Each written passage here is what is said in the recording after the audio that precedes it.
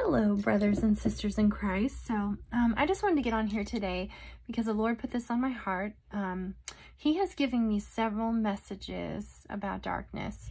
And you know what I realized? He's never given me the word 3. And I didn't even notice it until like it popped in my head the other day. And I just started looking at all the messages and I saw that he's never said 3 days. And it's possible it could still be 3 days, but he's just never said it because of Exodus. They had 3 days and, you know, the Holy Spirit's going to be gone because the restrainer when the rapture happens. Well, anyway, so he has told me, so I've never given dates on darkness. I know someone stitched me on that, but those were that person's dates, not mine. Just FYI, I saw some people commenting on it.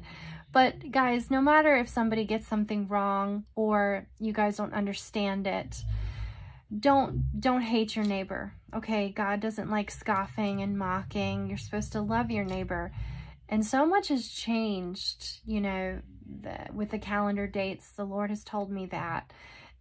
So you want to be careful just in case, you know, you never want to say anything that you're going to regret. You should always love your neighbor, even if they're wrong, okay? And the one true thing I do know is Jesus did die for us, and he took away our sins.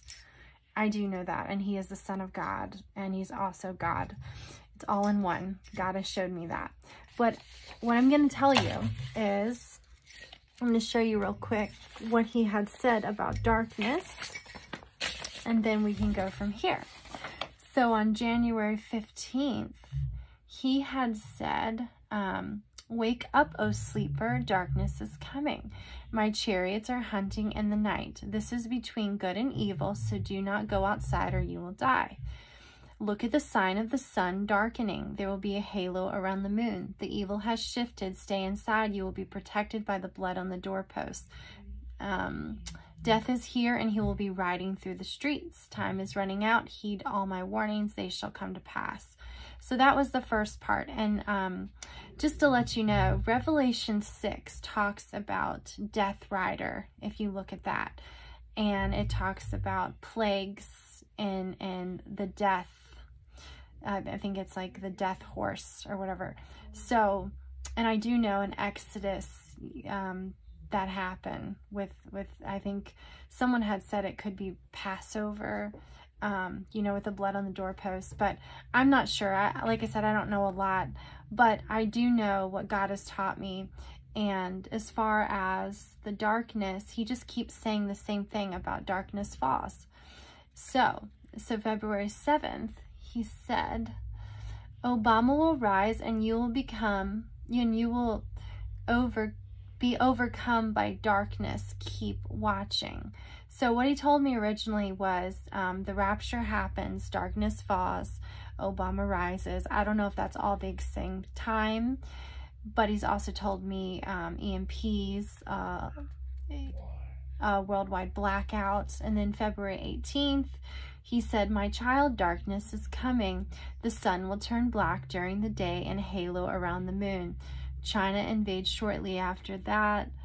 Russia never wanted this, but U.S. forced his hand. The northern lights will be seen in Alaska."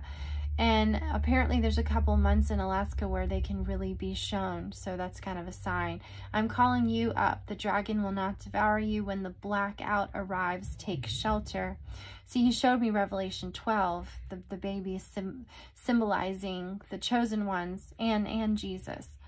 And because we're all one in Jesus. "I will protect the rest. I'm catching you up soon. Keep watching. I love you. Once the restrainer is removed, pray to me without ceasing. Confess your sins and I will forgive you. Believe in me. Lay your idols down. Pestilence and famine comes after darkness." Then on March 22nd, he says, "And darkness will overcome the whole world. Electrical magnetic pulse is coming. Blackouts everywhere. I'm calling you up. It's not too late to pray to me. Worship me. Believe in me and I will save you. War is coming. It is so soon. When the nukes go up, you go up. Then martial law, Obama in power."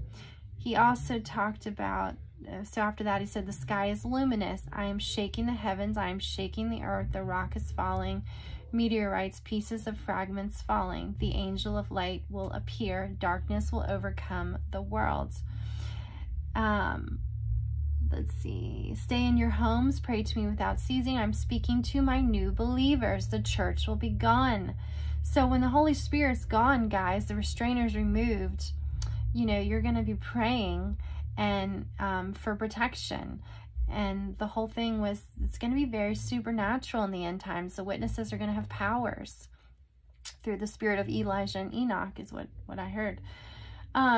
Okay, and then also March 25th, at the end, he says, darkness falls, look up, keep watching the moon, redemption draws nigh. And obviously there's a lot more to these messages, but I don't have time. See, I don't have time to read all the words. And then March 27th, my child, I am coming.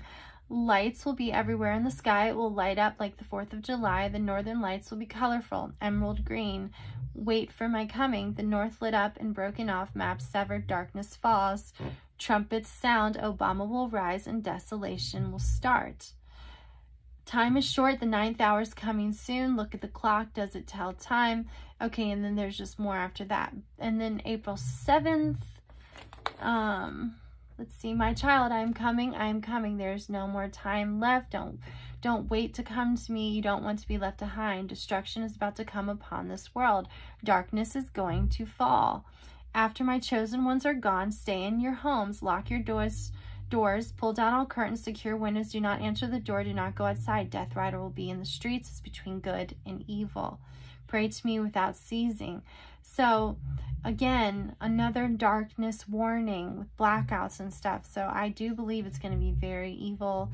Whether it's really 3 days of darkness, I don't know, because he never actually gave the word 3 days. And I really didn't even realize that until a thought came to my head to look it up. So I found that very interesting. And so there's definitely a message there, you know, when the people are gone, it's going to be like hell on earth. It's going to be terrible. That's why you have to know Jesus. You have to ask him to come into your life, repent from your sins. You know, repentance is a change of mind if you look up the root word. So repent, come to Jesus, change your mind about not believing him, and give him childlike faith, guys. It is your faith and his grace. Okay, so anyway, I just wanted to get that out. And love thy neighbor. Okay, just keep loving thy neighbor, whether or not they're right or wrong. You know, just don't condemn yourself for, you know, judging somebody else, because you know, our reward's in heaven. It's not based on works to salvation, but I do believe, you know, works will play a role in our rewards in heaven. You know, we've got to look at our fruits. And you got to think about, to a new believer, guys, who sees a Christian going after somebody very, very rude and negative. You know, you come with love and correction. And that's what the Lord, you know, he's been showing me. And no one's perfect. We all fall short from his glory. So, but Jesus is amazing. You know, he died for us. He took away our sins. So don't let anyone tell you that he didn't, because he did. Okay, the Lord has me uploading all these prophecies from March, which I'm about to do the whole month, just to kind of show, but it's going to be on my YouTube, Seek Heavenly Things. And another prophecy was fulfilled last night. On March 18th, the Lord told me, I was at dinner and he said, New England church fire, New England church fire. And I just heard it in my head over and over again. I was like, what is this? And I told my best friend, I was like, I just heard in my head, New England church fire. And the Holy Spirit came over me. And then last night, one of the New England region, Massachusetts, had a church fire, a huge church fire. So, like I said, the Lord is giving me these random things to warn people, because he's trying to wake people up, because he is coming soon. Okay, have a blessed day, guys.